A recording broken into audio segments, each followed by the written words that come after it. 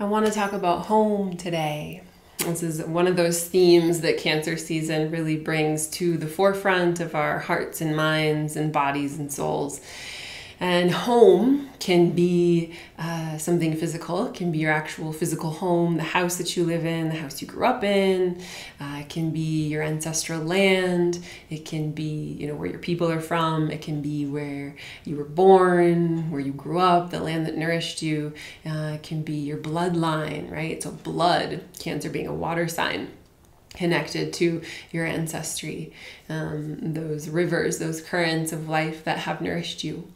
And it's also this emotional safety. So home as kind of a structure, we think of like the Cancer crab shell, that exoskeleton that keeps that tender, sacred, vital organs alive, beating, the heart beating. And so a home, a house, can really hold that exoskeleton so that you can be soft and tender within it. And so this idea of home being a safe place for you to be squishy inside of, for you to be, tender, to be your most tender self. Who can you be your most tender self with? Who provides that safety just automatically?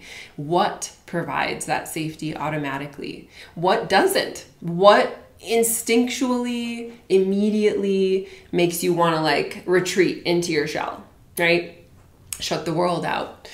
And so this Cancer season, I really highly recommend maybe making a list of the things that nurture you, the type of home. Maybe this is very physical and tangible for you. What type of home makes you feel safe, makes you feel like you can be squishy? For some people, it's, a certain size of home or a certain aesthetic or a certain location or a certain, just energy about it, right?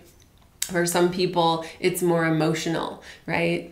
These kinds of people I feel safe with. These kinds of people I don't. These kinds of people I feel like I can be my whole self with. I can just let down my guard, let it all hang out, and know I'm totally loved. I'm totally safe in that space.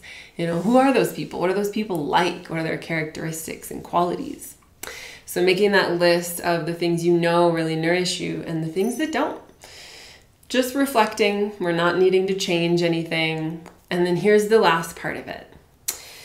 Before you go to sleep at night, ask, how does my home, again, this can be physical or emotional or spiritual or whatever, how does my home want to change?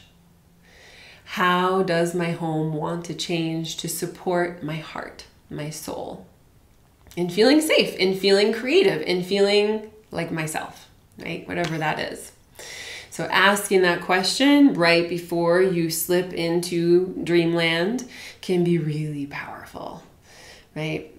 Cancer is also kind of brings us into this realm of intuition, of the dream world, of the subconscious.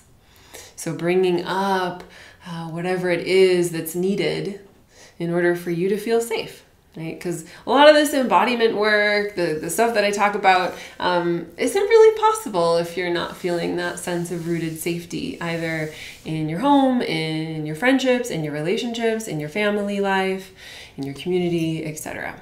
So give some attention to home and let me know how it goes.